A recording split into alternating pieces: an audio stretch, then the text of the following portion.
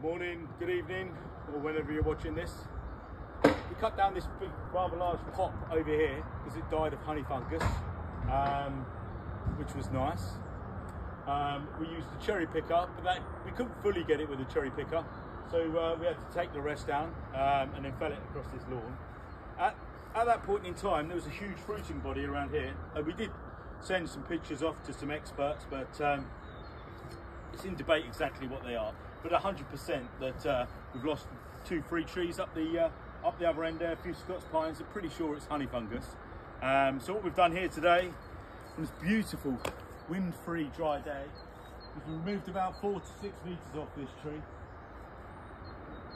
pretty much in preparation for a fell, really, because I can't see it recovering. There was lots of dead in the tips, and yeah, it wasn't particularly nice up there.